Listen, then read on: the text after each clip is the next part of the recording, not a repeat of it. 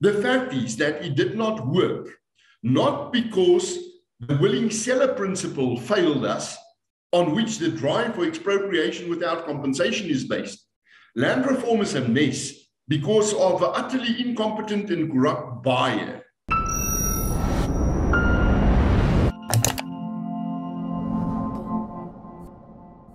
What is the risk of expropriation without compensation to South Africa's farmers? I posed this question to Dr. Theo de Jager of the Southern African Agri Initiative, or Saai. What follows is a short extract from our longer conversation. You can watch the full-length interview by clicking on the link in the description below. Enjoy. Let's see where this notion came from, expropriation without compensation. As I said, it's rooted in the narrative that the land was stolen and that there's this promise by politicians that we will take it back and give it to you. So when you pay for land and land reform, it does not give you that feeling of having taken it back to redistribute it. Now in South Africa, we have three channels of land reform, the three-tiered land reform system. And the first tier is land claims or restitution, which is governed by the Restitution Act of 1996. And this is all about those families and communities who lost land because of apartheid and who were forcefully moved from land because of political reasons. And they could claim this land back before the 31st of December 1998. So it's a rights-driven process. But then there's also the redistribution process. It used to be called LRAD, the Land Redistribution and Agricultural Development Program. And then it changed to the PLUS program, the Proactive Land Acquisition Strategy. This is about Black families who are serious about farming and who want to enter into the sector. As commercial farmers, we prefer the second tier because here you work with individuals who really have the ambition to become commercial farmers. In restitution, you mostly work with communities. Now, I can tell you it's difficult enough for a father and his son to farm together. What to say, a whole community where people do not even know each other and everyone has an expectation of kind of being part of the profit of this enterprise. The third tier is about security of tenure. And this is where somebody who lives on a farm cannot be moved from that farm. They also establish their own livelihood and very often in competition with the farmer himself, especially in the livestock industries. You can imagine if you farm with stud cattle and you pay 2 million rand for a bull, but there's another guy's bull on the same farm, which is from a different breed, and now you struggle to keep him away from your cows. The tension it causes on farms. It was not a well thought through act, and it has really had devastating effects, not only on farms, but also on accommodation of farms.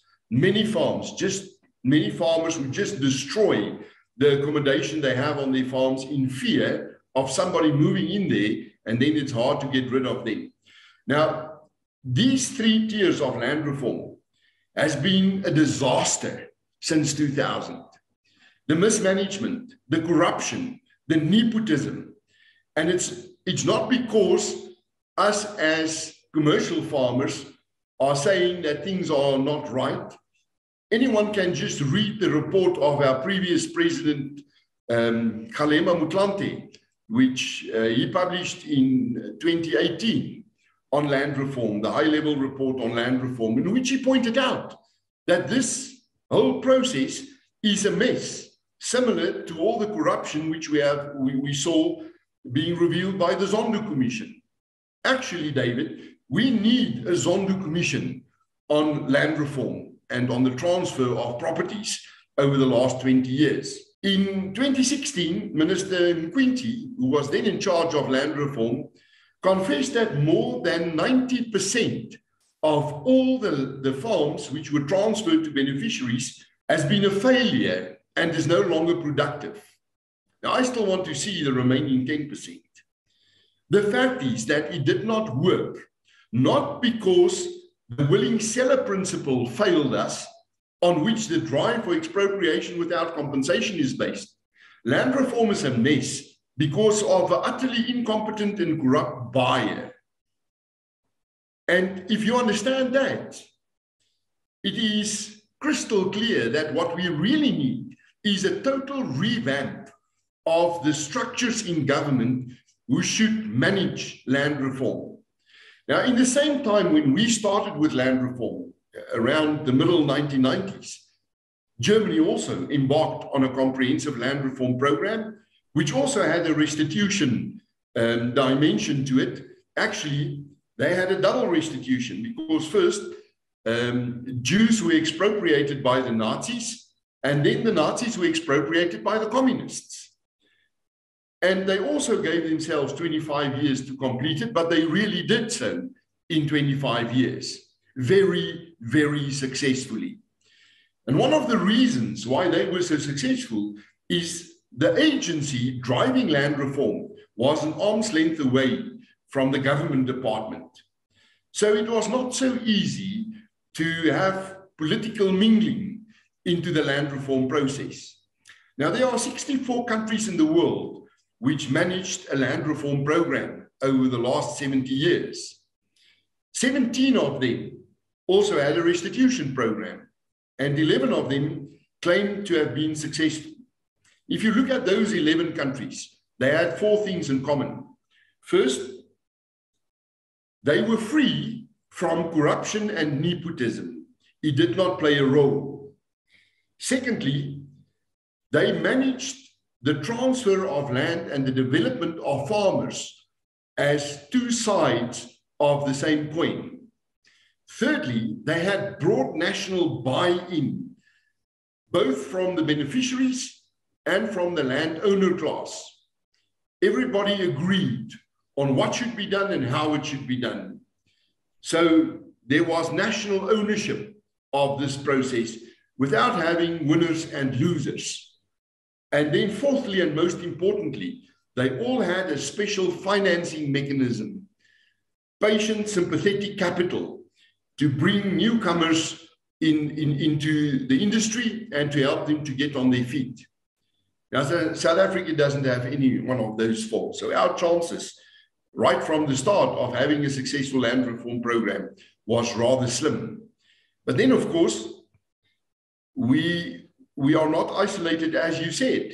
I've been representing the Zimbabwean farmers at the World Farmers Organization for the last 5 years, and I've been intimately involved in the land reform process in Zimbabwe since the first land grabs in 2000. I've met with Mugabe a few times, and I've been negotiating a deal with the current government on compensation for those farmers because I had family in Zimbabwe. They were some of the first farmers to lose all their farms to expropriation without compensation. And my cousins, who are much better farmers than me, today farm in Australia and in Zambia. And when we have a family gathering and we stand around the briefings fire, we always quarrel about the future of land ownership in South Africa, because they always say to me, we also thought that we would be protected by our constitution. We also thought that the world would not allow the economy of this country to go down the drain. We also thought that agriculture is too important a part of the economy of our country to see the politicians allowing this whole industry to go through the floor. But it did not matter. The only thing that matters for politicians is to stay in power. And then I always respond to them that we are not on the same trajectory as Zimbabwe. We are not like a rat in a pipe on our way to the same outcomes, because we have something you never had. And that is a neighbor right on our doorstep who went down this route. So we have an example on how not to do it. And then they would reply, Your argument is only valid if a majority of people in your country have soft ears for the voice of reason. Now, you know, if a majority of people in our country does not have a soft ear for the voice of reason, then we never had a future in this country. And I simply refuse to accept that. Thanks for watching. Let's hand over to you, our audience. What do you think is the risk of EWC for South Africa's farmers? Leave your thoughts down in the comments section. Also, if you enjoyed this conversation, you might want to check out the full-length interview that's linked over here. You can also explore my other channel for more long-form conversations. That's linked over here. My name is Theo de Jager. Until next time, take care.